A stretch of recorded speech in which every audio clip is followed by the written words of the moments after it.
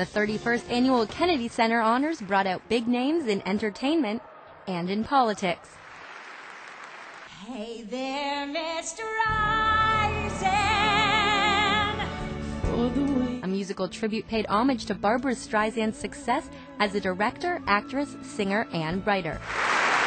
Another honoree, actor Morgan Freeman, was touched by the award. This one is kind of special, though, because it's like you belong to a pretty small group. But he won't be coming back to D.C. for the inauguration.